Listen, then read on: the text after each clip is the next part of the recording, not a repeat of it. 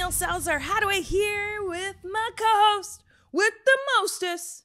Well, actually, second mostest, Mr. Nick Andrade, and you're the second mostest because we have a guest in studio today, Aaron Caboose Coase. He's the mostest. Yeah, that's fine. I'll take that. That's okay. I was trying to get a fight going here. No. Right? You guys were like, well, that sounds about accurate. He came in hot when he came in here, like talking trash to me. I'm like, what the hell, man? We haven't even met in person. Hey, man, you know, it's just how it is sometimes. Well, I mean, especially as the one with the mostest, according to you are the mostest. The mostest in points in trivia because last time you were here, we did some trivia. It wasn't even a competition. Like, I didn't even know half of the answers. He had the answers in front of him. How am I supposed to know what the first Spider-Man game ever was, 1984? Okay, I think I got that one wrong too. Yeah. I'll point out whenever I have a question of the day, I always prepare you right before being like, by the way, this is what the question of the day is going to be.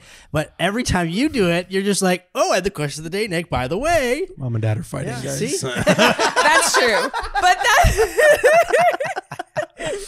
that is true, and that is true. We are fighting because it's serious business here on AutoSave as we continue our deep dive through Spider-Man 2. And guys, we're going to do this one last time. This is our final episode of Spider-Man 2. Yeah. Thank you. I know you caught it. You're good at this. You know, I have you done this before? I have some practice. No, when I wrote that one into my script, I was like, oh, this is a good one. Juicy, yeah. Juicy. But for those that you might have missed Caboose's episode when he was on the podcast, like, what are you doing? But Caboose, just remind everyone what you do. You do a lot with superheroes. Yeah. I got a YouTube channel that mainly covers like superhero games. Spider-Man 2 being probably like the biggest of the ones I've ever covered.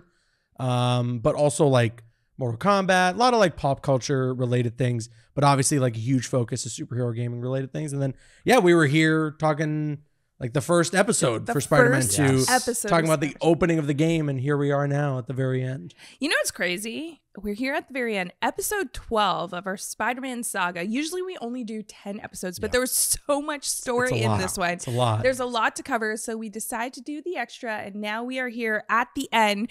So let's run down what happened last episode. Guess I should thank you. I spent years of my life consumed with vengeance and lost everything for it. You two reminded me that that's not who I am. When you help someone, you help everyone.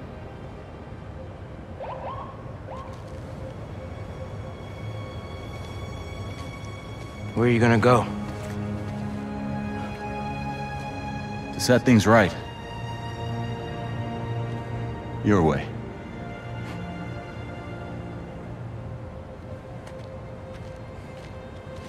Wow. Reforming your greatest enemy. Can't say I've ever done that. Maybe MJ was right. Why would the city need me when it has you? I don't know. This city still looks like a Spider-Man job to me. Well, Martin Lee redeemed himself not only by helping Miles, but also getting through to Peter because Peter was stuck under the symbiote. That was really sad. And we saw that Martin Lee also turned himself over to the police, even though the police weren't doing anything. They were just sitting at that cop car. Wow. They weren't doing anything. I can't get over that. Well, we knew because Spider-Man's around, cops are probably pretty lazy in New York City. Yeah, that's what we... Yeah, we were trying to. I don't want to get involved. There's this whole thing, Caboose, that we talk about the interest rates in New York after seeing Aunt May's bill for her mortgage. Yeah, that was intense. But we also are now questioning where taxpayers' dollars are going in this New York because the cops just sit around while, it's true. Symbiotes are unleashing in New York. Yeah, I mean, at a certain point when there's, clearly as well in this game, it's established it's like a lived-in world with other superheroes, not just Spider-Man. So it's like, at what point, if you're the police, do you go, okay, guys, I'm hoping the Avengers are pulling up for this one. Yeah. Because I don't know if I want to fight the giant sand monster. We got it down to like, what was it, 15 minutes? We think they take like a 15-minute delay when you call 911. And just wait it out? Just wait. Yeah. And then they respond because they're that's hoping. a good point. Yeah. I'm pretty sure that's what Do you think happens. there's like a hotline or like there's a dispatch that you get patched through to for Avengers threats? Like you know? you'll call 911 and yeah. they'll say, okay, do Yeah. you need an ambulance, police, yeah. fireman, or, the Avengers? The Avengers. And then And just they're like, Jarvis "Avengers, answers. please." Yeah, Yeah. Jarvis answers. I love that. Yeah. That's probably what happens Yeah. because I think so. That's I a think lot so. of but no, people would be calling that nonstop. Right? That's fair. Thinking Like, I'd they're be like, going to get "Oh." patched through like Tony Stark. Yeah. All the villains would be like, oh, I got a Spider-Man emergency. True. I'll get him now. Easily abused. Yeah. It's probably like a 50-minute wait, and then you get the cops. Like, if there's anything else that Spider-Man can't do or the Avengers, please hold. And then it's like, what is your emergency? Why does this person Because they're sound probably like just like, the lady from Monsters Inc. That's what I was just Mike Wazowski. watching. No, but it's probably just like nobody really wants the cops at the end there. So it's that old lady who's like, what do you want? Yeah, that's true. That's a good Yeah. point. That's true. That's true. Well, none of that happened on last episode because they were dealing with some serious problems, specifically Peter coming to the realization, or actually us as the players coming to the realization that Peter's actually dealing with a lot and he really is hurting from the loss of Aunt May still to this day. But thanks to Miles and Martin Lee, he was able to kind of snap out of it. And also you saw the Spider Pals back and like all... It was very touching on the heartstrings. And then Peter also got a new suit, thanks to Martin Lee again. The anti-venom suit that repels the symbiote. Not quite sure how that works yet. Maybe Caboose in segment 3, you could enlighten us a bit. We're trying to figure out more about the symbiote. But and then we found out that Venom went to Dr. Connor's lab and stole the meteor. But also, Norman Osborn kind of felt the wrath of Venom firsthand again. So we don't know if that kind of changes his opinion of his son. And then we saw that Haley got caught by some symbiotes. And while Miles was saving her, he also was asking her out. No. Hey. You have a smile on your face, but last episode you were just like, why are you asking her out right now? Well, okay, it was not the best time. Okay, it was you not go. the best time. Like, if I was Haley, I would be like, I just got, like, did you not just see those symbiotes? Yeah. Like, You got to get the courage up somehow. But also, like, wasn't he just on the phone with Peter? And he was like, yo, Peter, like, I know you got some crazy stuff going on. Just wait it out. Yeah. I got to ask this girl out real quick. Yeah. Just pause and let me ask Haley out. And he does ask Haley out and she agrees. So that's pretty cool.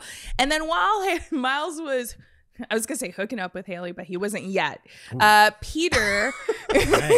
PG-13 today. I mean, he wasn't yet. They're in the middle. Okay. Anyways. All right. Peter actually went to go to Venom and confront Venom. And we actually hear this final plea from Venom to ask Peter to join him to save the world. But coming out of that, thanks to the help of Miles once again to Peter's rescue, we found out that Peter actually knows where the meteor is. And that's how last episode ended. And we are going to get into the finale of our segments, our series here on AutoSaves for Spider-Man 2. But before we do that, Nick, you mentioned the questions of the day earlier. I know now, so that's good. Well, wait, whoa. I prepped you. Yeah, that's what I'm saying. Because I know Caboose now. is here. Oh, yeah, there you go. So today's question of the day, I want to know your top 3 superhero video games of all time. Caboose, you are our guest. Do you Please wanna go don't start first? with me. Please don't No? start with me. Okay, No. fine. I Yeah. need to hear your guys' first Okay. to remind myself of some of the great ones that are out there. I think I know my 1 and 2, but I'm trying to remember. Like, I know of a lot of games, but I need to remember, like, what's that number 3, you know? Okay, that's fair. So Nick, do you want to, because you're like, I have mine. Yeah, I mean, it's pretty straightforward. I think the first Spider-Man game, Okay. the first Insomniac Spider-Man 2018, game. okay. Is your 3 or your 2? I'm not going to rank Okay, these. fine. I'm not going to rank these. Fine. Okay. And then I got to pick one of the 4 Batman games. Okay. Which one? You're just like one of got the it. four. Yeah. Let me finish. Okay. Okay. Okay. I'm gonna go with Arkham Knight, only because. Hear me out. I'm gonna go with Arkham Knight only because it ends the saga. Right? Yeah. It Yeah, wraps yeah. everything up, and I really liked the story with the Red Hood and the Joker, and That's fair. it kind of led me to a place where I didn't expect the story to end. It's also got the best gameplay. Yes. Yeah. Easily. and out a of the great bunch. wrap up. Yeah. It wraps up the series better than most video games or TV shows, movies do. Yeah. So I'm gonna put that there, even though City probably is the better I was game. gonna say City, yeah. I would say story wise, wrapping up, making me feel good near the end. All the surprises, everything great. And then the third one is a little bit of a surprise. I don't know which one in the series was my favorite because there's many, and I don't remember. I think it might be a PlayStation 2 version, but it's Marvel vs. Capcom. Oh, okay, okay. okay. I See, I love was thinking one of this those in my fighting head, games. Too. Like I love MVC. Everyone loves Marvel vs. Capcom. Marvel vs. Capcom 2 is Two, yeah. Two, iconic. yeah, that's the one. Yeah. Iconic. Yeah. The music, Mhm. right? Like it's just it's just Show too me good. your moves. Yeah. Plus, just too like I don't know how many people recite like lines from the special moves in that game. Yeah. You know, like Wolverine's like Berserker Barrage. Yeah. Right? Like, Tornado yeah. Claw. Yeah, exactly, right? Like so much of that stuff comes from Marvel vs. Capcom. I can understand that. I can respect that. Pick. All right. Yeah. For the longest time, I thought Gambit say credit card when his attack. That's Like a it good point. sounds I don't know. like he's saying credit card. I'm Yeah. pretty sure he doesn't, Yeah. but he's like credit card. So then I kept saying in my head, like, and now it's like a joke amongst me and my friends. We're like credit card, debit card, like, and that's Gambit's call out. Nice. That's actually a really good list. I was going to say like amongst my top 3 is definitely from the Arkham games. I was going to go with City. Yeah. Okay. Although Knight has a really good story. And I think that's the hard part because superhero games, it's really hard to find good superhero games that balance out the gameplay and story. And they're Yeah. like kind of on par. Yeah. Sometimes you have one or the other. And like this one's Guardian of the Galaxy, I was considering it because it has a really good It's such story. a gem, man. Yeah. It's such a gem. Such a good story. Yeah. But then the gameplay, A little clunky. so I'm gonna say Marvel vs. Capcom 2. That was on my list, and then this one, I don't think it counts, but I'm gonna say anyways.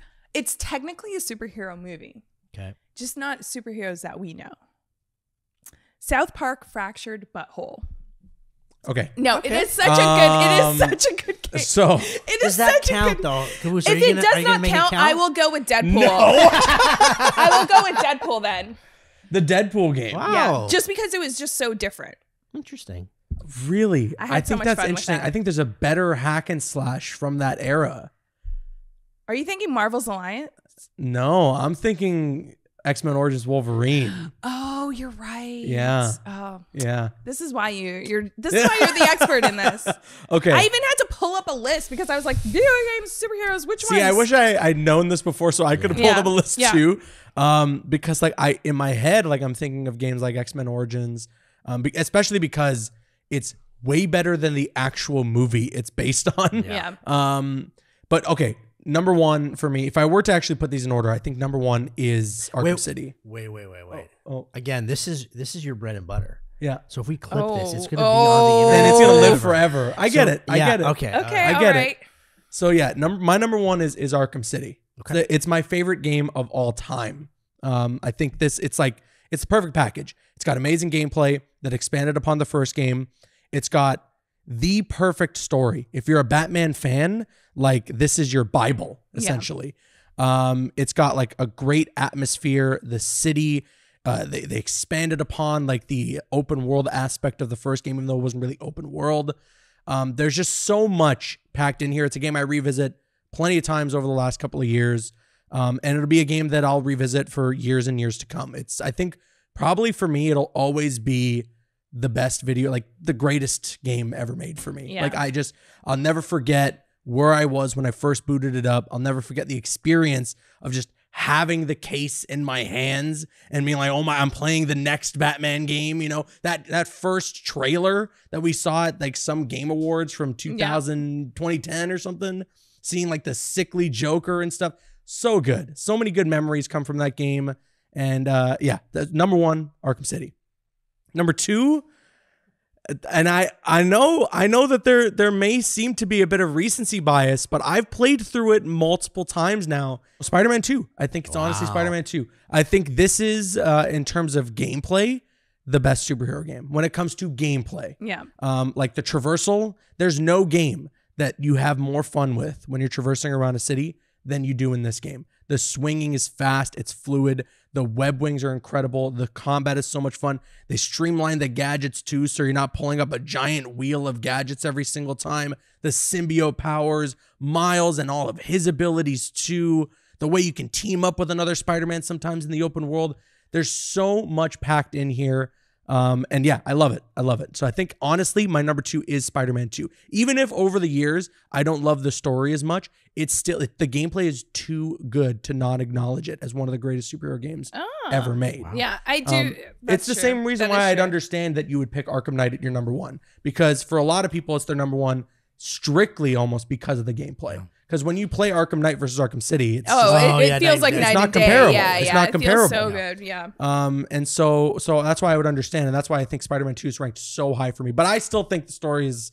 We're gonna get into that. Yeah, we're gonna get into into my story. thoughts on the story in a bit. My number 3. This is so tricky, okay, and this is why is this gonna live online forever? It could be X-Men Origins Wolverine. It could be like you said, Ultimate Alliance at one point. Or I don't know if you brought it up. Yeah. Ultimate Alliance is so good. I love those games. Even I could pick something like Midnight Suns, which is another underrated gem. But I think to stick with Spider-Man, it's Ultimate Spider-Man is my number 3 favorite superhero game of all time. Oh my goodness. It was one of the first superhero games I ever played. It was it increased the love I had for Spider-Man at the time tenfold. It got me introduced to a new take, a new iteration. And you get to play as Venom. Yeah. Like that was the whole thing, is like Venom was the second playable character. You see how their 2 stories converge. Even Wolverine pops up in the game at one point too. It was just from a different time. Superhero games, the way they were made then, aren't made like that anymore today. And that the art style, the way that it was a living comic book, they borrowed so much from the Ultimate Universe and from what they did with those comics and expanded upon it in such a great way, with all the people who worked on those comics as well, which I thought to be the best thing about it. They had comic writers, artists, and the whole lot, everybody who worked on that run, to be involved with this game, so that it didn't feel like a departure. It didn't feel like, okay, this studio is trying to do their own thing. Not that there's anything wrong with that, but they said, you know what? People love this run of the Ultimate Spider-Man comics. We're going to make it into a game and honor everything that's great about it. And that's why I love it. Oh, my heart. Yeah. I love that I love when people talk about games that they're so passionate about. And I have to say, your list does have a connection. 2 of them have Venom in it. And Yes. you know, well, that's what a lot of people drew back to when it came to Spider-Man 2, right? Yeah. I think we're good to talk about it at this Yeah. point. You've been past this Yeah. episode. You know, everyone was comparing Spider-Man 2 to Ultimate Spider-Man, being like, okay, they made Venom playable in a game before, and Insomniac would be crazy not to do it again. Exactly, yeah. And you know what? I spoke to Brian Intihar, creative director at Insomniac Games, and he basically said the same thing to me. When I asked him, I was like, okay, you need to tell me about playable Venom. And the first thing that he immediately said, he's like, listen, I'm not that smart, but I'm smart enough to know that if I'm going to make a Spider-Man game with Venom in it, he's going to be he playable. has to be playable. And I was like, okay, he gets it. Like he understands, he listens to the community, and he gets what people want, at least what a majority of people want. Right? Yeah, it's very hard to see someone this creature so powerful and not be able to control and feel that power. You want as well. a little bit of that feeling, you want right? a little bit, and like Venom is just such a fan favorite. Like it just hits really core Spider-Man fans on another level. So it would be crazy if they didn't include It's Venom. hard not to argue that he is the most iconic Spider-Man villain, even though for me, I think Doc that Spider-Man's number 1 villain is Green Goblin. Yeah. I think that's his arch nemesis. Like that's the Joker to Batman. But it's like, I get it. When people say that for them, that's Venom, I get it. I mean, that Venom movie, it's hot garbage. Still, it got enough butts in seats to make like $800 million. And now we're on to the 3rd movie coming out like this year, I think. Yeah. Well, we're going to see what Venom makes of this game, because after the break, we're going to be concluding our playthrough of Spider-Man 2. It is coming to an end. But will Harry be able to be saved? That's a question we're going to have to find out.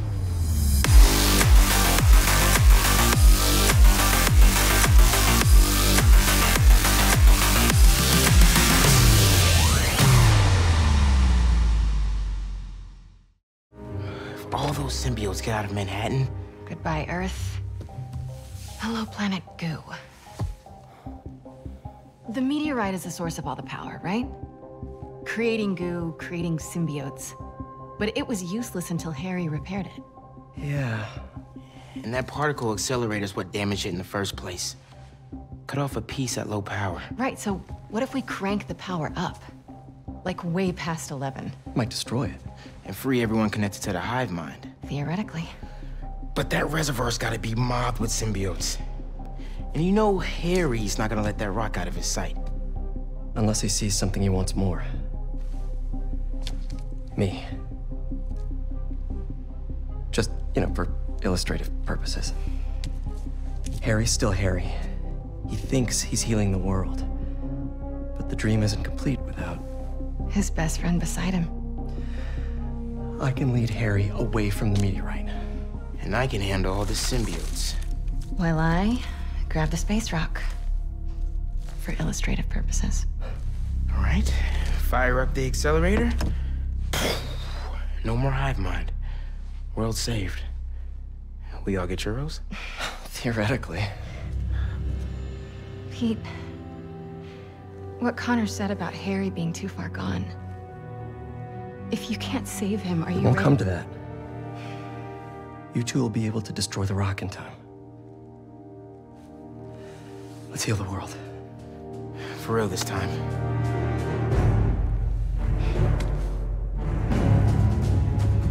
All right, Pete goes back to his house to game plan with MJ. And the best part is, this is like something out of Stranger Things. They just like have this like little map and like all these little pieces. I want to know what game, like what board game is that where they're getting all these pieces. There's like ogres. There's one like of them it looks like just a rock with googly eyes on it. That's, like they had a little cousin come over and steal one of the pieces and they had to replace one of the pieces. Right. But anyways, what they realize is that Venom's using the water system, the reservoir, to actually get the symbiotes out of the city, to speed up the process of Harry's idea of healing the world. Mm-hmm. So the plan is to blow up the reservoir by using the particle accelerator at the Emily May Foundation. And then pretty much from there, Peter has to distract Venom in order to allow MJ to go in and grab the meteor. This is like a total high school hijinks distraction. Like we need. I was a little bit disappointed with this plan. It wasn't. Well, as soon as MJ said that she had to do something, I was like, oh, damn it. So that was the only thing I was like, oh, I'm going to have to play as MJ again. Yeah. Yeah. I mean, hey. And then she goes full John Wick mode. Yeah, what's going on here? Well, she's more. So after this planning, that's what they end up doing. Venom, Peter goes to the reservoir to lure Venom out, which is kind of like, that's the part of me where I was just like, what? Isn't Venom supposed to be smarter than this? Like, you know what I mean? I understand Harry's very caught up in wanting his best friend to join him in the mission of healing the world. Mm-hmm. But as soon as Peter arrives on the scene, then you have Venom like just pop out and be like, I'll get you, when Peter's like, you got to catch me first. I think though, at the end of the day, what the draw is there is that Venom hasn't fully, like, there's not a full symbiosis, right? There's still a part of Harry in Venom, and Harry wants his friend to be there, right? Mm-hmm. It's just corrupted by Venom's vision of healing the world, right? And so that chasing him through the city thing, which honestly would have been, I agree with the internet where they say it would have been a really cool mission that you play. Yeah. That whole concept, I think it's fueled by, like, it's Harry's best friend. He does want him by his side. Yeah. Right? So it's like Venom is seeing what Harry wants and acting on that. Rather in their minds, they feel they have the same goal, right? Venom wants to get the symbiote back or attached back onto Peter, right? Yeah. And Harry wants his friend by his side to heal the world.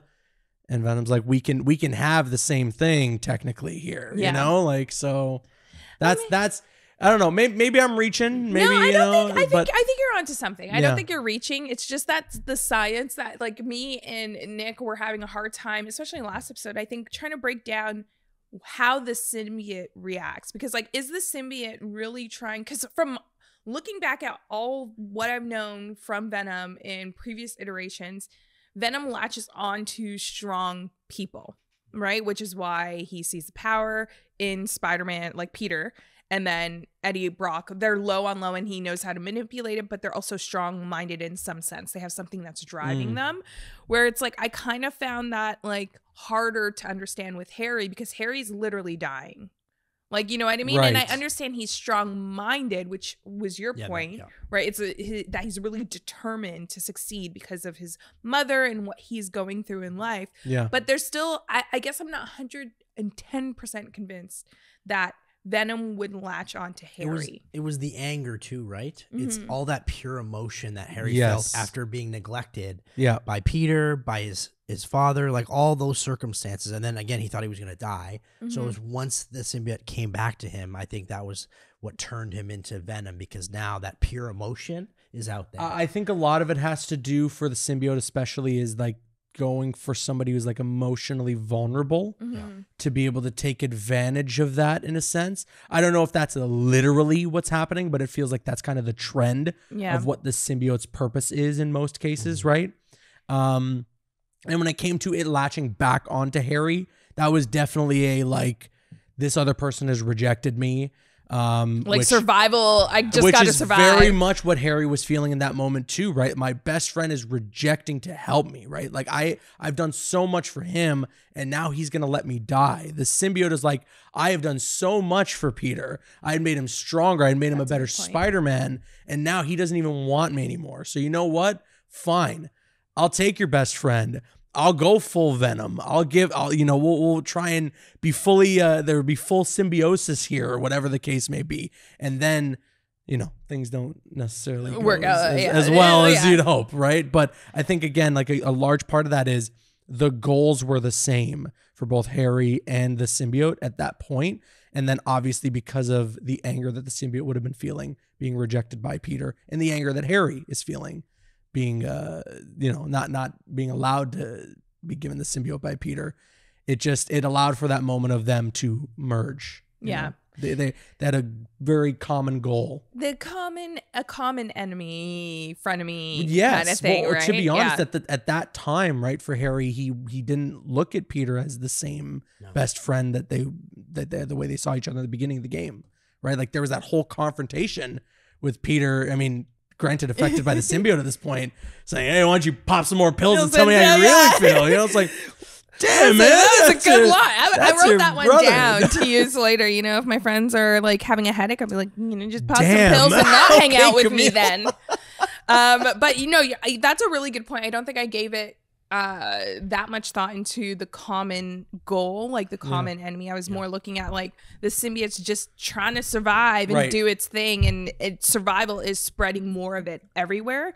I think obviously if you start to look at the comics and source material and things like that, there's 100% there's things that don't line up. There's things that don't necessarily follow through with the way that the comics have set them up in terms of how it should be, right? But that's where you get into kind of Insomniac doing their own original take, doing something that's unique and something that they're, the same way we were talking about Ultimate Spider-Man earlier, right?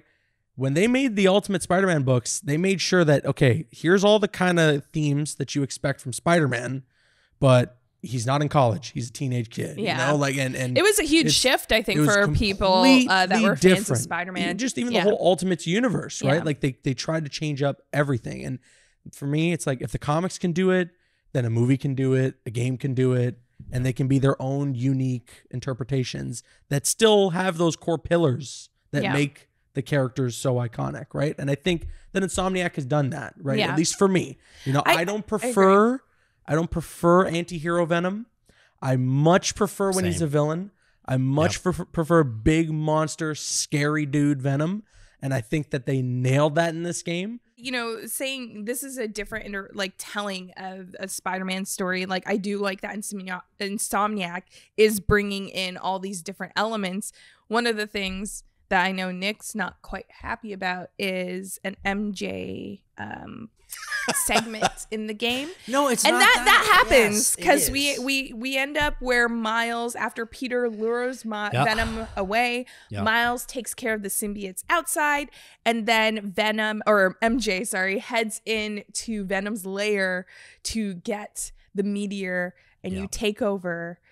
And she has her little saber gun, and now it's fitted she with takes Sonic out these symbiotes easier blast. than sometimes That's what I'm playing saying. as Spider-Man. I'm so happy. I think they made MJ playable so much more enjoyable. It's Yes, way it's way better more in this game. enjoyable. Way but better. then when you're beating up on these, Craven hunters and you're beating up on the symbiotes, it becomes unrealistic. Yeah. So then I think they went too far in one direction where Yeah, MJ became overpowered, and I kind of rolled my eyes. I think at I that. agree with that. I honestly really would have loved if that segment that you're talking about towards the end of the game, where she's kind of in that symbiote hive, I really would have loved if it reflected that mission where she's running from Peter. Like, let That it be was a good survival horror survival. mission, you know? Yeah. Like, because I loved when they point. did that, because that at that point, it's like, it's integral to be playing as MJ for Yeah. this mission, Because you and have it to- really adds to the that game. fear. Right? And when we got to that episode, that chapter, we were talking about how it is like a horror movie. Like they really like, I could see Insomniac, if they wanted to do a horror game, I could totally see them doing that because they did 100%. it so well. And in this chapter, when you get to this point and MJ's going through the reservoir and she's using her sonic blast at these symbiotes, you then come across this massive symbiote it's like a mini boss battle, and those things are tough. they are when you're so Spider-Man, tough. they are hard to beat, man. Yeah. It takes a lot. Yeah, exactly. And you have your saber with the sonic blast, MJ. but then it's just like, MJ, man, what? I understand you're vulnerable here, but you got to be more vulnerable. So I don't know if I'd seen a tweet or if somebody had mentioned this to me, but like I think that this mission should have played out essentially like if you're in a room full of clickers in The Last of Us, where it's like these things will tear your face off if they get caught, or if you get caught by them. And I think the game already had a mechanic where if somebody starts to see you, you see that bar start to they already had like stealth, right? Yeah. For MJ and her missions. So I feel like this would have been a really good opportunity to take advantage and just go full horror with it, because I did find it very weird. Like, I didn't mind that, okay, she can shoot the little cronies, but when there was a giant symbiote boss in front of her and she's got this rinky-dink little gun I know. going to town on this dude, I was like, okay. She has quite a lot of sonic blasts as well, which I felt like it should have been more limiting, and it should have definitely played harder. We needed here. more of like an every bullet counts type of situation, right? Yeah. The problem is everyone hated the MJ story from the first game. That I think that if you try that, people are still going to complain. So they were just like, let's crank it up, overpowered, and then so you can't complain at us they anymore. went too far in the other direction. It was almost like a like outer space game. That's what it felt like. Yeah. Well, once you defeat the symbiote brute, MJ makes it back to Miles.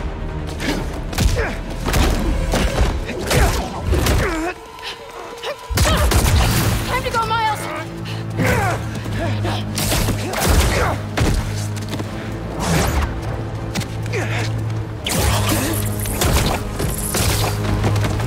You ready?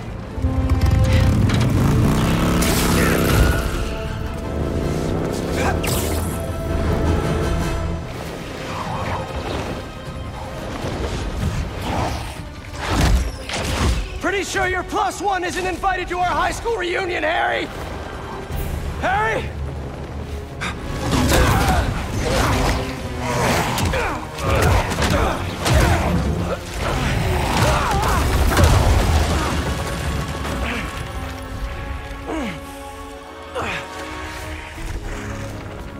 This is where we became best friends. Yeah, it is. And now it's where we become brothers.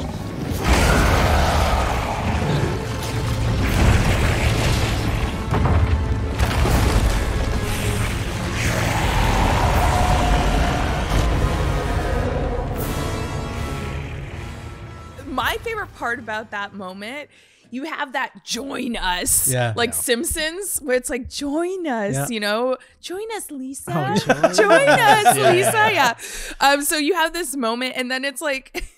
On top of Venom, as he's saying, join us, Peter, you have work for Oscorp.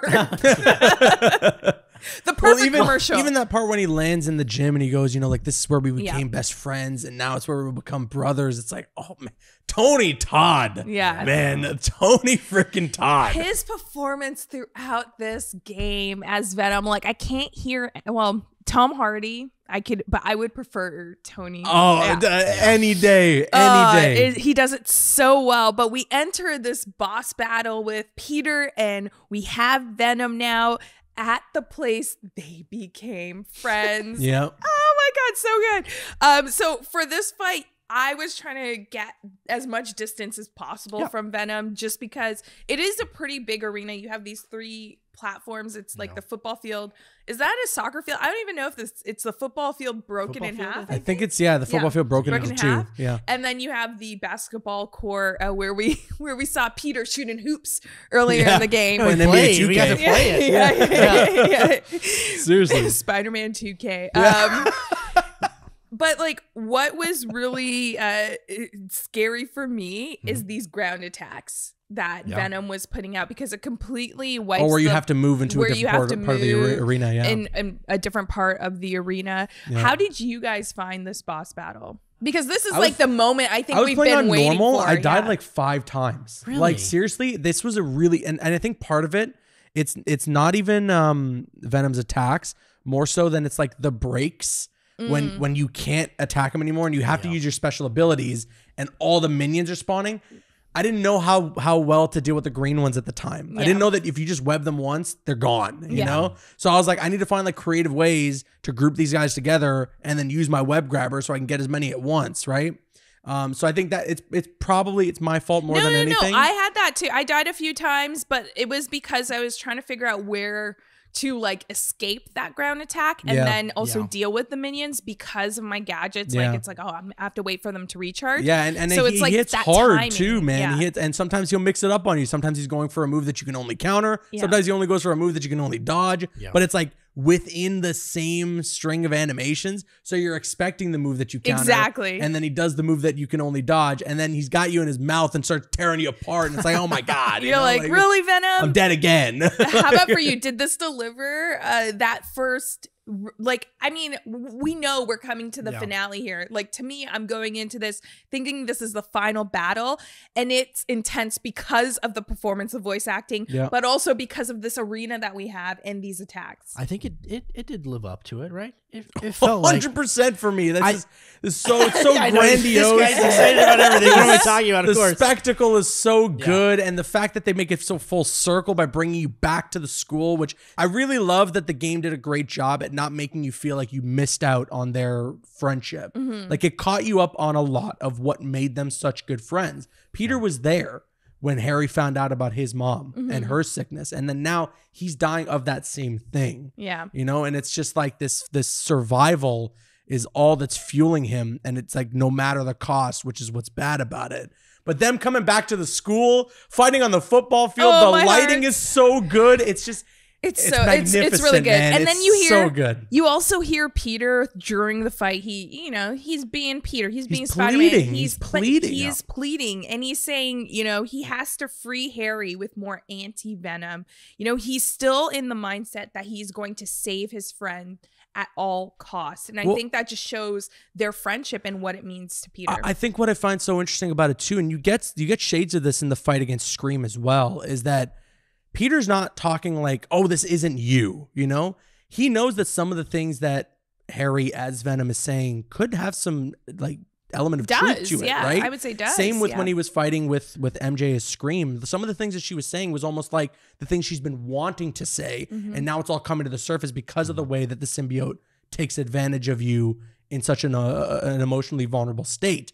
And so like I love that when they were arguing, when Peter was pleading with him, it wasn't from a point of like, this isn't you. Yeah. It wasn't from like a point of saying like, you're better than this or this and that. It's like, listen, like, we can heal the world still, but Yeah. not like this. Yeah. You know, like him trying to plead with Harry to the point of saying, hey, I understand why you're upset. I understand why you're angry with me, but we need to do this a better way, you know? And I found that so interesting. And I think during that, when you're hearing him plead, you hear that like Peter's trying to save his friend at all costs, trying to help him see the light.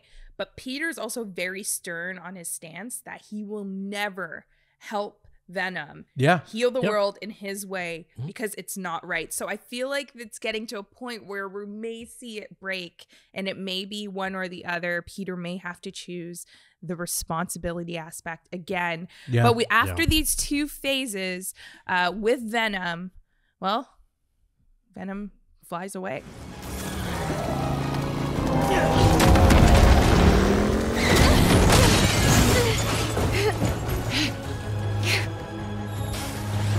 Let's get this to the accelerator!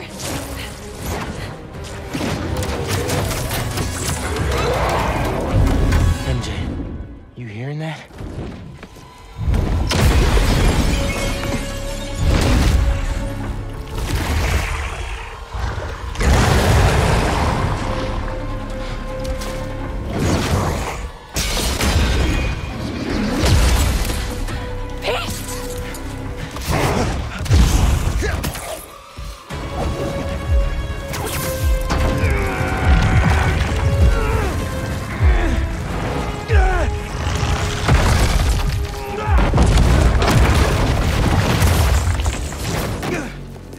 He's okay, right? Let's just get him out of here.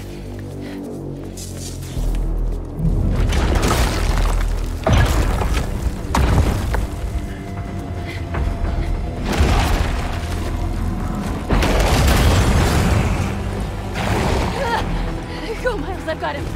Go!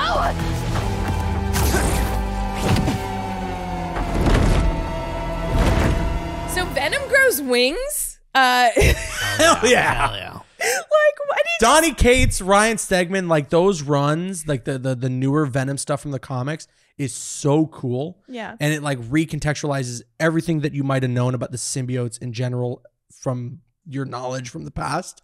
And the fact that Insomniac pulled from a lot of that stuff in this game, I thought was really great, honestly. I couldn't believe it. it gave me this vibe of Spawn.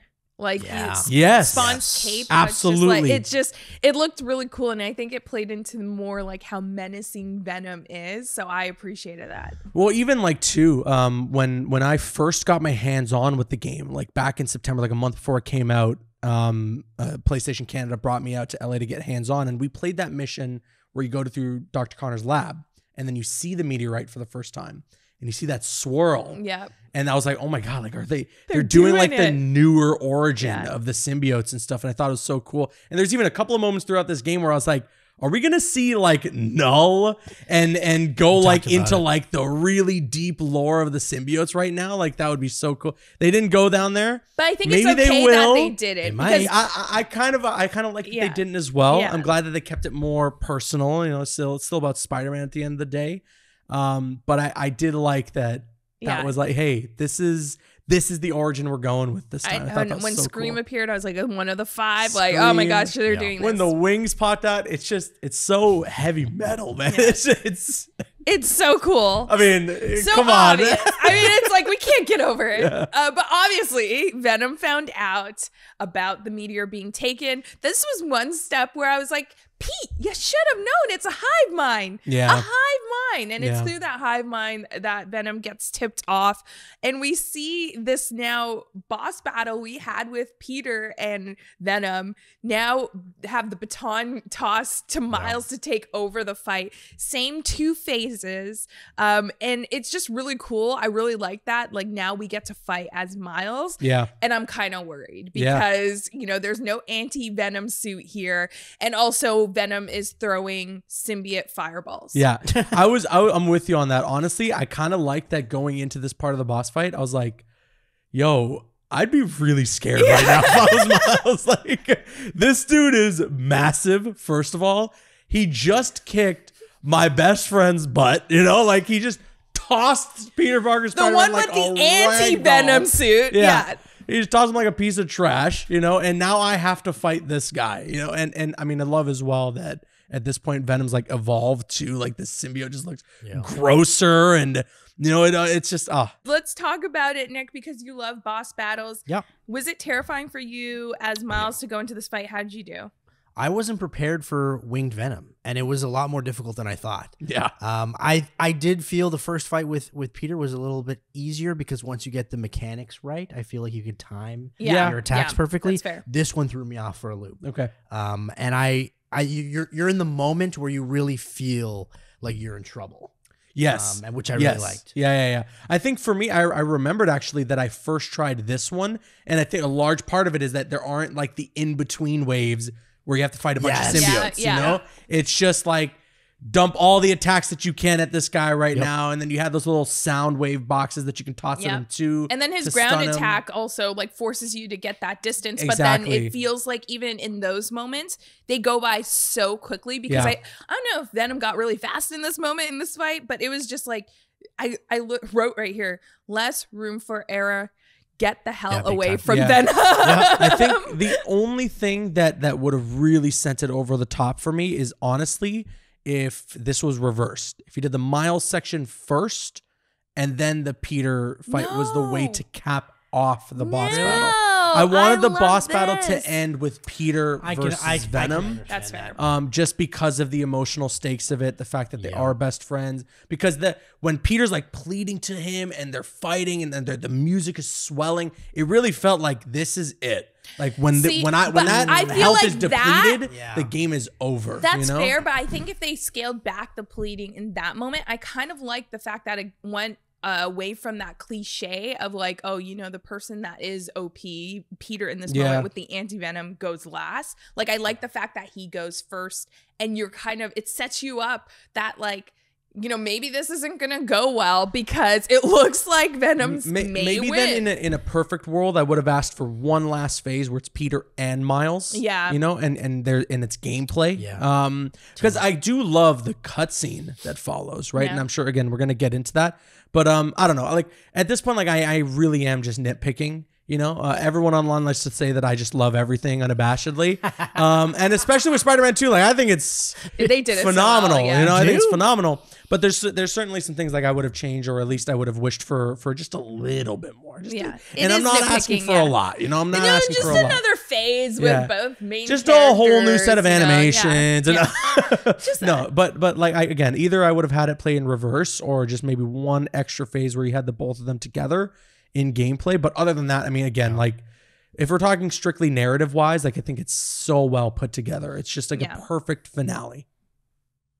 Oh, I was just gonna add, now that I think about it, that you're talking out through it, like the football field scene. Yeah, you think that it's that cliche where he's gonna be able to save Harry. Right. That doesn't happen, and then the wing situation is like, okay, now he's out of control. I do like that aspect. It kind of threw me for a loop because I thought it was going to be kind of a cliche. Yeah. I think I'm with you on that as well, where you think like this is the end, and then it's like, oh, it's still going. Not even that it's still going, but it's getting even crazier. You know? And the fact that he's flying around, oh my goodness, I'm just like, oh, Venom, visually, it's so because good. you're so used to Spider-Man usually having, you know, you go back to the Craven fight, right? You have that edge because you have that vertical against your enemies, but then with Venom flying around, I was just like, oh my gosh. That's very true. Yeah, that's very true. Yeah. I think I really like that about it as well. Is that like, no, you can't just get up above and start swinging around and use that to your advantage. Now the dude's on level playing field. Exactly.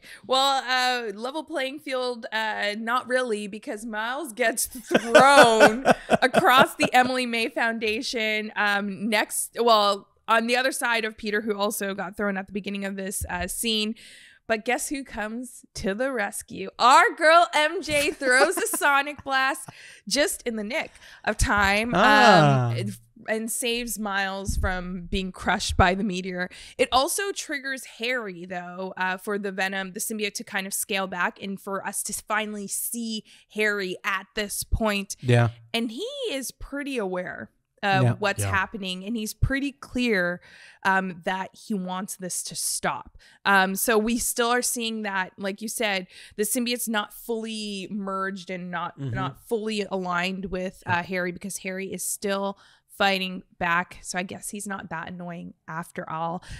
We then see Venom fly away, and thankfully we see Nick. I was gonna say we see Nick in time. We see Miles, and then we see Peter zip on, and they're trailing behind Venom. But you have this scene that plays like a hot potato moment where they're trying to grab the meteor, and it's triggering quick time events. So you have Peter grab the meteor, throw it to Miles. Air, right? Yeah, throw it to Miles. So good. And then Miles grabs it, but then Venom grabs it, and then he throws it back to Peter. Like, it played...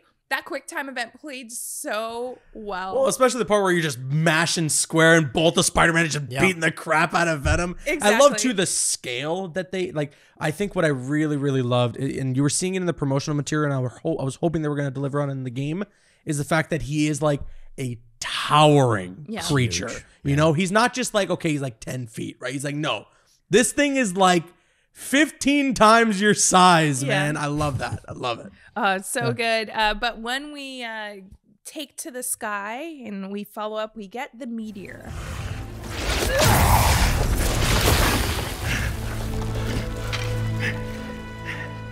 I'm done. Either way, Pete. No. We still have time. No, we don't. It'll kill them. And then it'll kill you.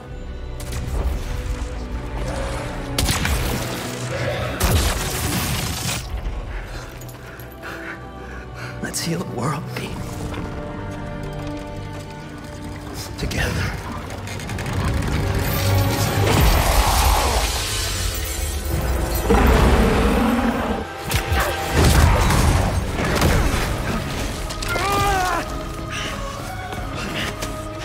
And now, Pete!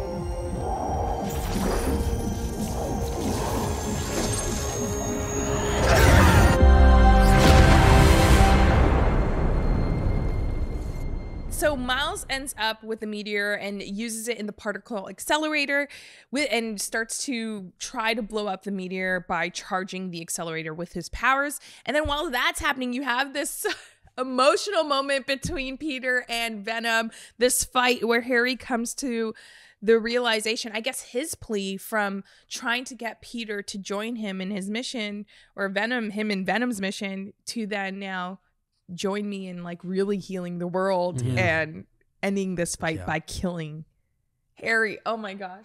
And then he does it. Yeah. He does it. Yeah. He didn't learn his lesson. If we go to one of the side missions with Mr.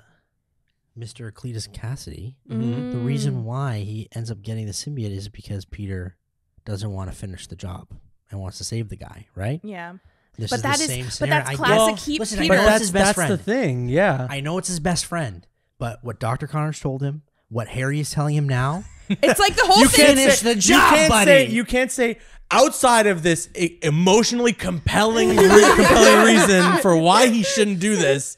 He should, you know. It's like, no, I mean, it's his best friend, right? I know. Yeah. He fought as long as he could to try and see if there was another way out, because it's his best friend, because he loves him, you know. Yeah. And it's that. I mean, we just saw it in the clip. That I love you from Peter to Harry, it's more so than anything. It's more of like a letting go, right? Because this whole game is about Peter and his grief and the fact that he hasn't been able to let go of it. You know, he's still holding on to all that grief after Aunt May's death in the first game. And this game was him trying to have some form, at least towards the end there, of closure, of being like, listen, I did everything I could here. Because in the first game, I think the reason why he felt so much grief is because he felt like maybe he didn't do enough.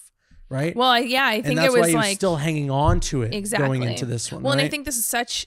I mean, they're both really hard losses, but I think for this one, it's like he has a hand to play in this one. Like he 100%. feels much more. I think liable for Harry's life. Responsible. I didn't want to go there. I didn't want to go there because then that gets me thinking about Uncle Ben. But that's why, you know, to your point, right, of saying, well, why didn't he just finish the job, or why didn't he just do the job again? I think it's a large part of the grief that he held on to from that first game that goes into this next one, where he's like, I am going to, till the very bitter end, until I have nothing left in me, do everything in my power to save my best friend here. Yeah. And once he realizes he can't, he needs to just like at least send one message to his friend, you know, something to remember him by, so that at least they go out on good terms. He says, I love you, you know? And it's just like incredible. And the writing, that delivery acting, too, like incredible. I think usually when you hear like something like that in this moment be directed and like acted, it's like you hear it as like, man, I love you, but like you hear the pain. Yeah. Like he's not ready to say goodbye. Exactly. And I think with Spider-Man as a whole, that line, with great power comes great responsibility, the whole idea of Spider-Man, he's constantly trying to learn that lesson. Yeah. No matter what he's constantly faced with it. He's faced with it, but he never fully learns that, like that lesson. He understands that helps guide him, but he can never come to the conclusion because he doesn't want to believe that responsibility has to be sometimes the risk of the people closest to him. The unfortunate reality of being Spider-Man, and every single interpretation of the character has done or has dealt with this, is that there's a tragedy to it, right? It's never always great to be Spider-Man. When Spider-Man wins, Peter Parker loses, right? Yeah. But in some instances, it's both, right? Because of being Spider-Man, because of that great power, there's this great responsibility. And most of the time, it's that aspect of it that leads to tragedy, leads to losing Aunt May, losing Gwen Stacy from the original comic books, right? In this instance, losing his best friend. And honestly, this game in a lot of ways, the symbiote storyline in a lot of ways, is meant to be his greatest tragedy, right? His biggest failure, right? And I think that they did a really good job illustrating that in this game. He doesn't succeed in this moment. Yeah. And well, he's hurting.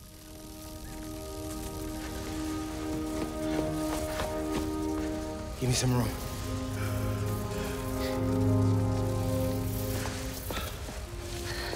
I don't know if it's gonna work, but I gotta try.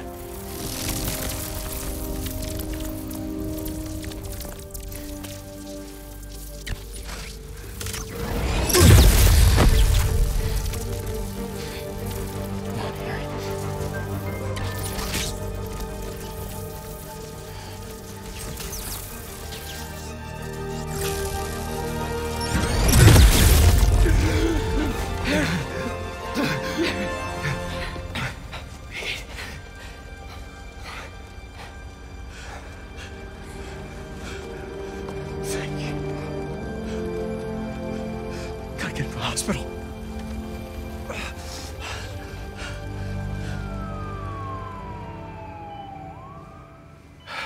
There are traces of brain activity, but his chances of coming back are very slim.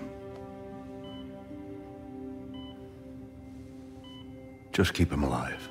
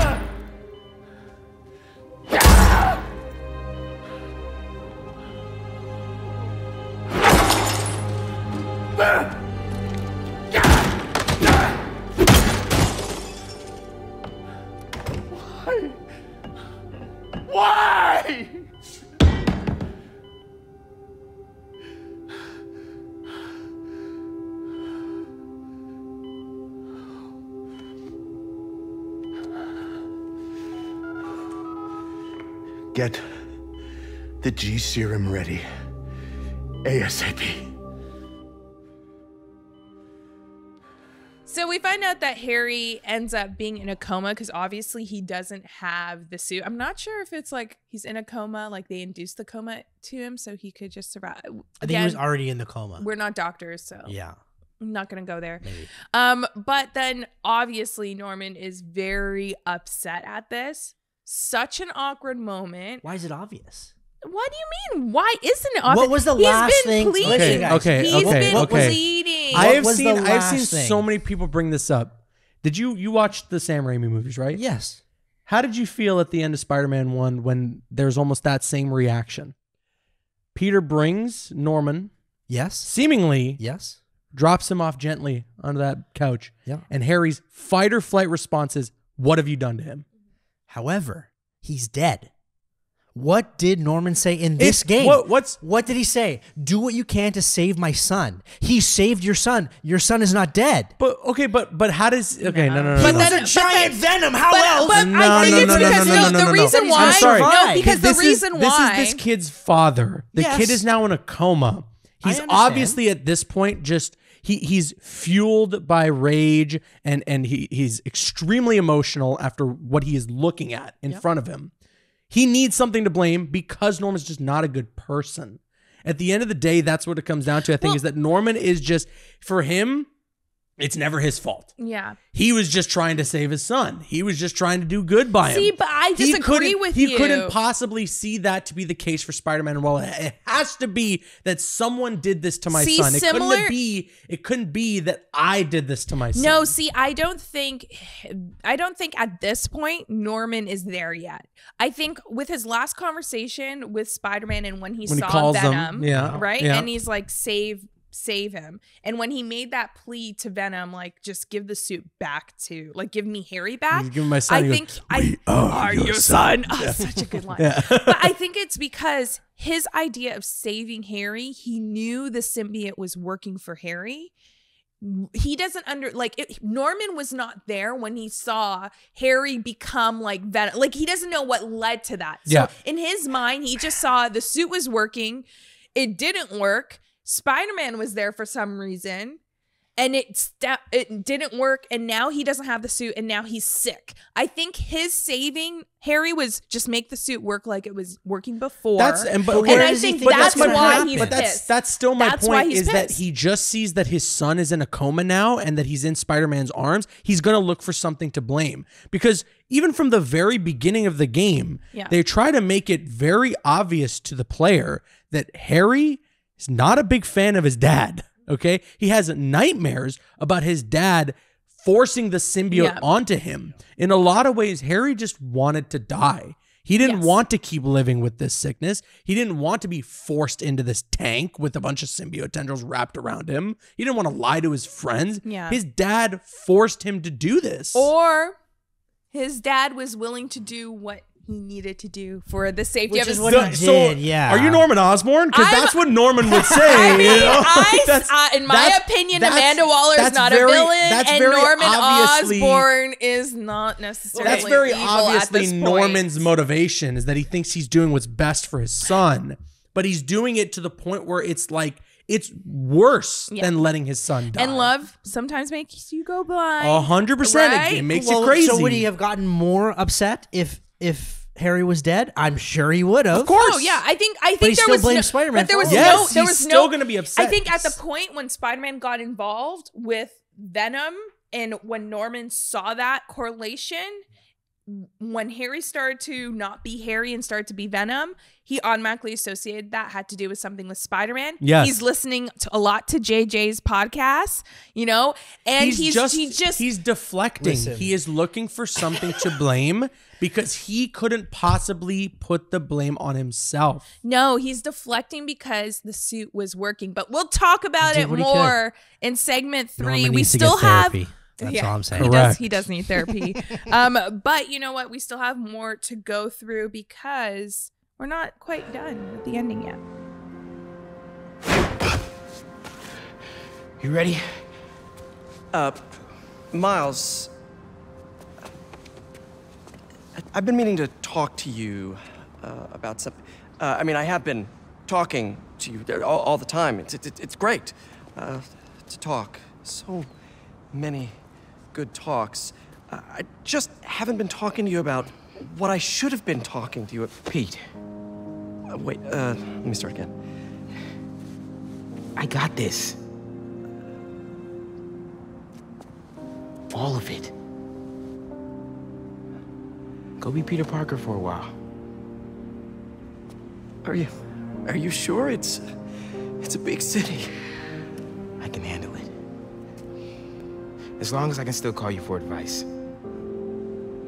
You don't need it.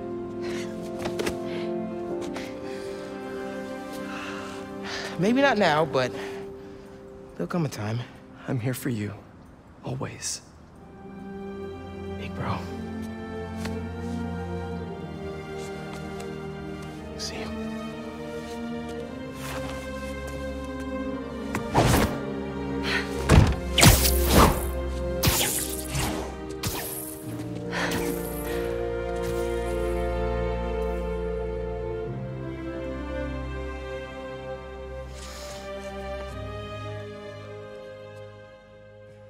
We finally hear Peter get to the thing that he's been wanting to say from the beginning of the game. Pretty much. That he wants to step back as Spider-Man. He was able to make that decision and communicate that kind of to Miles, who knew it was coming.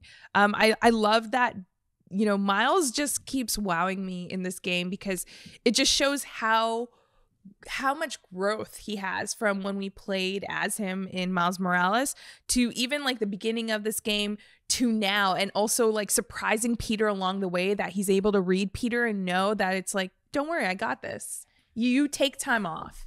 Does it negate a little bit of what Miles' story was throughout the game, that he is now full-time Spider-Man, when a lot of the problems that he faced was he was avoiding his real life? No, because I think he was always like, he's always going to be full-time Spider-Man, right? Like a part of it was just that he needed to acknowledge that he needs help, you know? Right. I think that's a big part of the lesson that Miles needed to learn in this game, was that like his friends are there for him, not necessarily strictly to be a resource, but they can be a resource, right? Yeah. Like, you need a little bit of help with your college essay, reach out to us, man. Talk to us. Yeah. Let us Yeah. know. Let's work it out together, right? And that's a big part of the reason why he was so, like, why he reached his level of success as Spider-Man in his own game, because Genki was there with him every step of the way. They worked on that suit. Genki said, hey, no, you keep talking about Spider-Man like you're not Spider-Man. You are Spider-Man, right? And I think that was just something that he needed to remind himself more of in this game, because he was very much thinking like, I'm in this alone.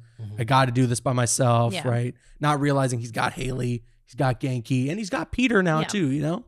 And, Well, and that's he didn't throughout this game. He wasn't answering his Didn't throughout calls. this Miles game. gotta go. Yeah. But I think it's like that you see the two of them and you see how Peter was looking like he had it all together, but not really asking for help, because he was also concerned for Miles Yep. and his school life and his regular life and his personal life. But that made him vulnerable to the symbiote, right? And then with Miles, I think coming to that realization that like he's got it. I think it's like he's got that balance, as well as like we don't know if he decides to go to college or not. I think like it's also that moment in his life, just as a teenager trying to figure out what's next, where like maybe he doesn't know, and that's okay. Maybe he needs to take time off to figure it out. And for him, being Spider-Man and getting more involved with Spidey things was that relief from those pressures, which could also just be like what he wants to do, and he's just kind of afraid to say that. I did wish here that we got a little bit more closure on the personal side for Miles. Like, we know that he's gonna go on a date with Haley, but we didn't quite see where his school life led up.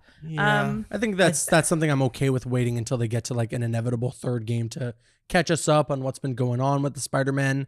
I also think we talked about this, there's no way Peter's retired. Like, come on. Once you're a spider pal, you're always a spider pal. But also, like, it totally makes sense that this could be a defining moment for him. He lost his aunt. He's still dealing with the grief of that. And then as he was starting to get over the grief of that, or starting to let go, he loses his best friend. Now his best friend's in a coma. And there's like all this tragedy surrounding him that he needs He's just be Peter Parker for a little while. And I mean, it was set up throughout the game as well. You know, that Coney Island mission is a big foreshadowing for what Peter wanted at the end of the game. Is to just be Peter Parker for a bit. He's been so consumed by being Spider-Man that it's like he lost a part of, you know, enjoying life. Yeah. Right. And so because he has Miles now, because Miles is there for him, he can take a bit of a break, but he's not retired, man. Like, we're gonna have to talk about there's it. Not a universe that exists where Peter Parker at the start of Marvel Spider-Man 3 isn't suiting up and getting ready to jump back into action. He's suiting up for, you know, maybe just going out night in town. But I don't know if he's going to be suiting up. He'd probably be coming back. Yeah, he might be coming back even sooner than Spider-Man 3 if there's a DLC with Carnage, right? Yeah. Like, because we'll see. We got to talk more about what's going to happen next. I'd assume. I mean, it's all the things we want later on. I don't want Carnage to be saved for Spider-Man 3 because I want the symbiote storyline to be wrapped up in this game. I don't think it will. I don't know. We gotta see. Okay. Anyways. But this is how Spider-Man 2 ends, and that's the game. So after this break, we're gonna break down a little bit more, and also an after credits.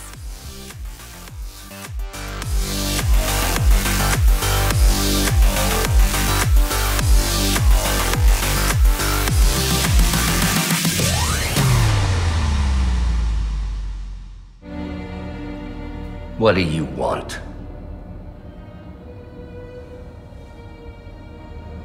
The Spider-Men. You know who they are, don't you? Why?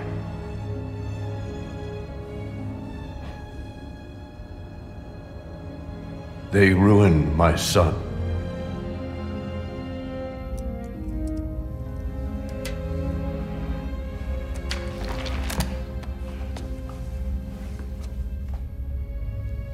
Good.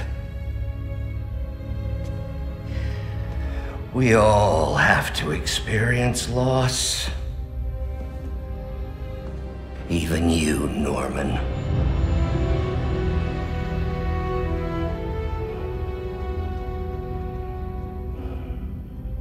What are you writing?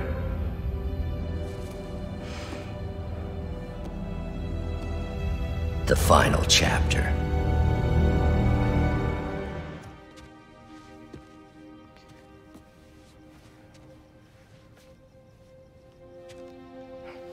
Yeah.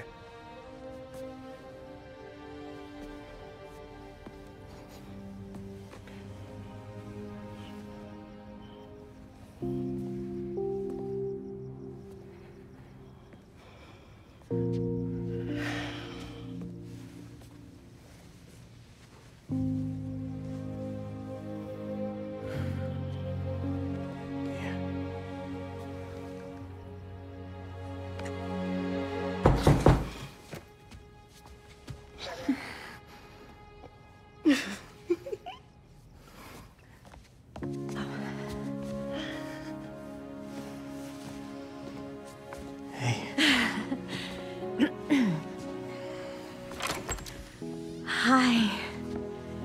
Miles, Haley, this is Albert. Hi. Nice to meet you. Oh, and this is my daughter, Cindy.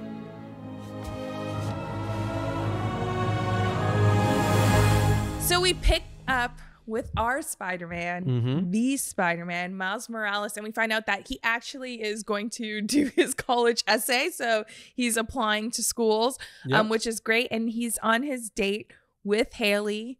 I think this is the first date at home with the mom. First date and she's meeting the parents? Damn. I know she already knows the parents. But is this a good first date? We got to teach Miles. Horrible, And it's a double date. We got to teach things. This is a double date. And we find out that Miles's mom has been dating the dad of Sydney Moon. Yep. That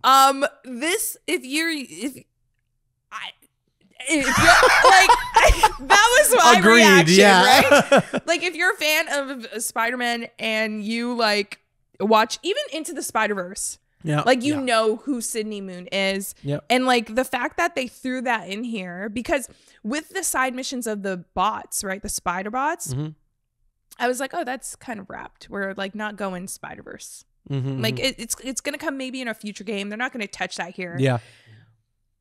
Do we think Sydney Moons already has powers? No.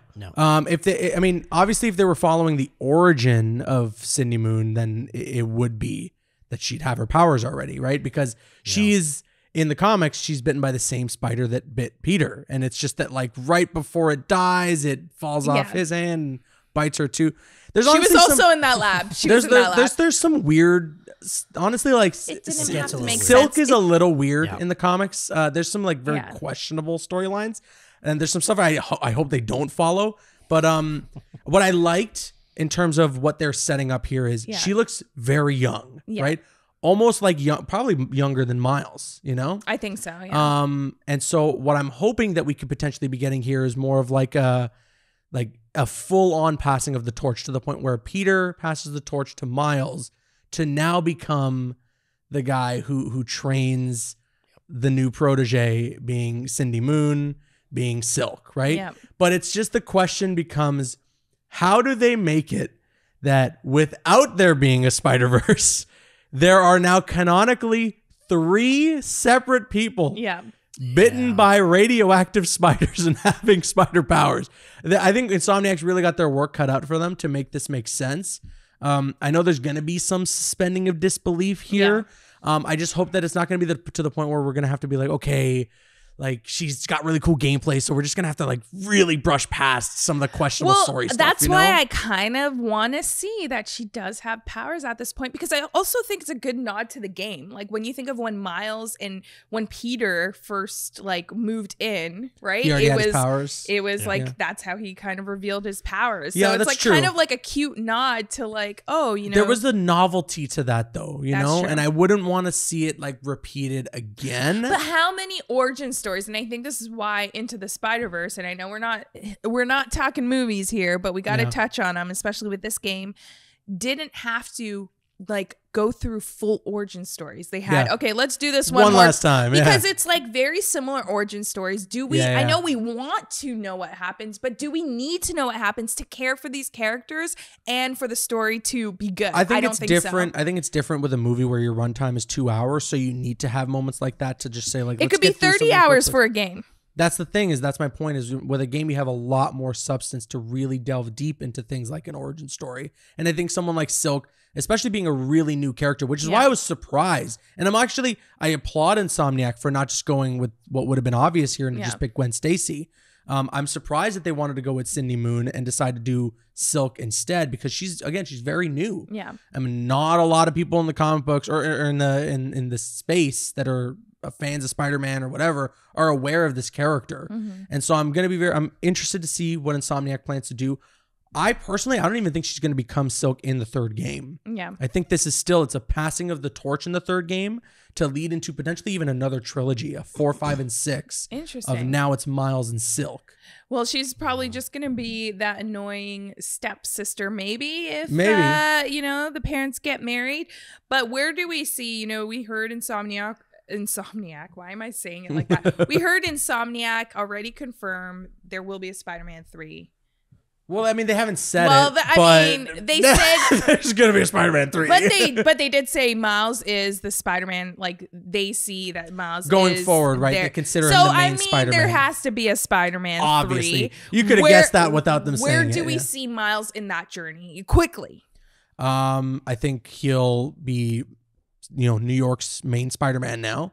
But I think one green meanie is going to be coming along that has to bring Peter out of his quote-unquote retirement. All right. So does that mean there's going to be no Spider-Verse at all? I don't think they do Spider-Verse in these games.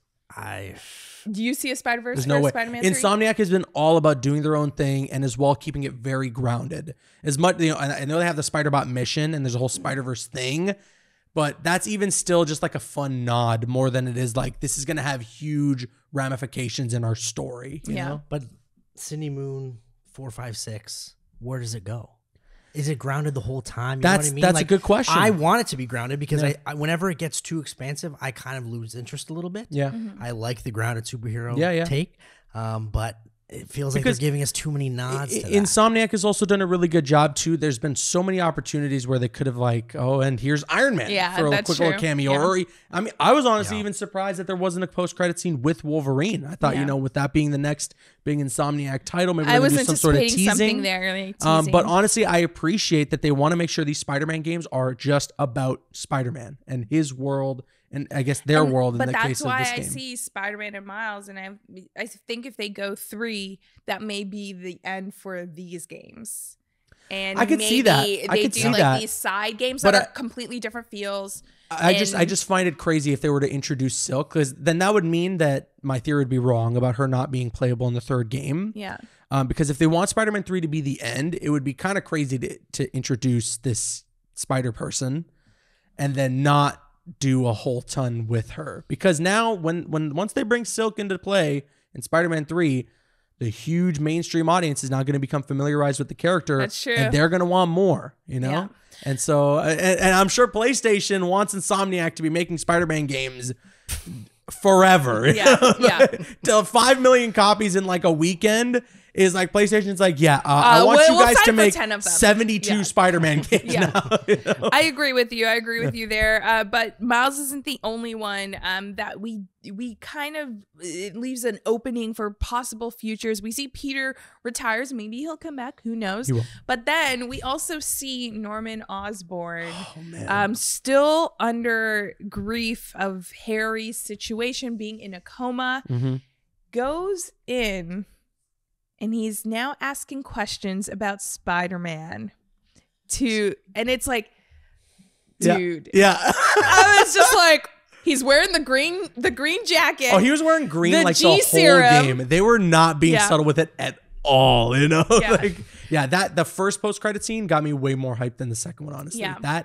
The partnership now between the two ex-friends, now is it enemies. Gonna be partnership? I think they're so. Gonna work together. I mean, they're gonna work together. I don't think they are. It's Otto. Otto still carries a hatred for Spider-Man, or at least he still has like some sort of Norman though more. But see, that's he hates Norman more, but they're gonna work together in this next game, and so a lot of people were like, oh, are they gonna do Superior Spider-Man? First of all, not a big fan of that storyline. Really hope they don't do Superior. But do they? Amongst the two, Otto is the one who's smarter. Yes. And Norman is the one with the tech and the money. The money. Norman that hires Doc Ock. Norman would be the one, I'd assume, who becomes the Green Goblin. And I think to put the Insomniac spin on it while still following some things from the comics, I think they do Superior, but it's Otto taking over Norman's mind as the Green Goblin. No, I kind of want Insomniac to do something totally different there, because I do want Green Goblin to appear. Like you said off the top, Green Goblin is definitely Spider-Man's rival. Yeah. Like he's his arch nemesis. Batman, right? Yeah, exactly. No. So they have to do Green Goblin, but I do want to see Doc Ock kind of take a step back where maybe he's not too much of the villain at this point. Maybe it starts off like that, but then he kind of is just like, you know what? Like, no. Like, what you're doing is There's going to be a red herring. I think there will for sure be a moment of Otto having clarity and realizing the mistakes that he made. Kind of similar to what we saw with Mr. Negative in Spider-Man 2. Like, again, maybe obviously it's outlandish. It's a really wild theory to talk about the Superior thing. That has me in my head. You know, like I see kind of like that kind of ending for Doc Ock, where it's like he may sacrifice himself for the greater good. I can see that as well. I mean, especially because of how much of a friendship was there in the first game between Otto and Peter. I think there could be a moment of like, what I'm doing here is wrong. But they will be working together for sure. And they're definitely setting up the Green Goblin, and I'm really excited for it. My assumption is he's gonna want to use this G serum. I wonder what the G stands for. Green or Goblin.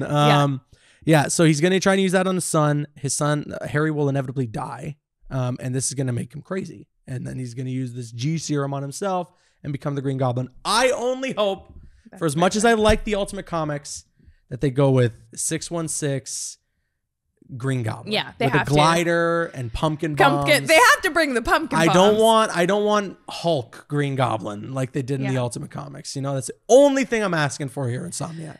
Just hear him. Just hear me. Nick, what are you hoping for with this Norman and Doc Ock? Where do you see this going? I think it's too straightforward what you're saying.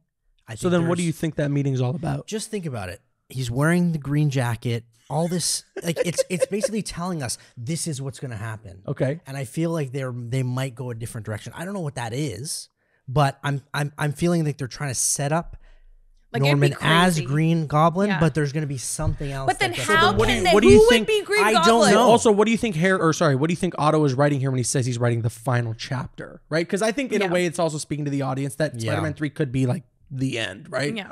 But I also think that this could be like he's etched a plan to take down Spider-Man once and for all. And now he's got this guy who he hates so much at his doorstep pleading for his help. You know, and now Otto, even though losing control of his body, is in control of his situation and can finally be like, you follow my rules now, Norman. Hey, guess what? We don't know what's happening in Spider-Man 3 because Spider-Man 3 is not here. This was Spider-Man 2, and we got to play it through with all of you. Thank you so much for listening to the series. Caboose, thank you so much for coming back and nerding out. Thank this you for probably having is me. our longest episode just because. I'm so but sorry. I feel like we went over so much good stuff. I mean, the last like hour of the game is it's intense. Packed. It is intense. Packed. Yeah. It is intense. But thank you so much. Where can we find you? Yeah, youtube.com/Caboose if you want to keep up with some superhero games. I mean, we're in like a renaissance right now. Suicide Squad's on the way, but also like we got a Captain America Black Panther game coming, a Black Panther open world game coming, Wolverine from Insomniac. We got an Iron Man game coming. There's just so much. There's so much. So I'm going to make sure I'll keep you guys locked on all the superhero gaming related things, but also Twitter and Instagram at CabooseEK. I'm also on Twitch. I stream sometimes if you want to see some Mortal Kombat. You know, I stream some tournaments. You can follow me on twitch.tv/Caboose. All right. Well, thank you so much, Nick. Any final thoughts? I have nothing to add. It was just an incredible game. It was an incredible game. Masterpiece. Masterpiece. How many thwips? I would do 5 thwips out of 5. Thank you so much. I've been wanting to put that in this episode and you got it for me. But thank you. 5 thwips to you for tuning in. We appreciate it all the time. If you want to check out more on what we're doing here on AutoSave Pod on all of our socials and in our Discord, we're there too. Maybe you could give suggestions on the next game we cover right here on AutoSave. AutoSave is produced and hosted by Nick Andrade and myself, Camille Salazar-Hadaway. The show is also produced by Dylan Wilson. Gameplay and additional elements provided by Chris Zeiser. Executive producer, Clayton Hansler. You can follow the show at AutoSave Podcast on Twitter and AutoSave Pod on Instagram, YouTube, and Twitch. You can subscribe to the show wherever you're listening to it right now. And if it happens to be Apple Podcasts, kindly leave us a rating and a review, but only if it's good. AutoSave is a Soda original hosted on the Soda Podcast Network. AutoSave. So good, man. So good. So good.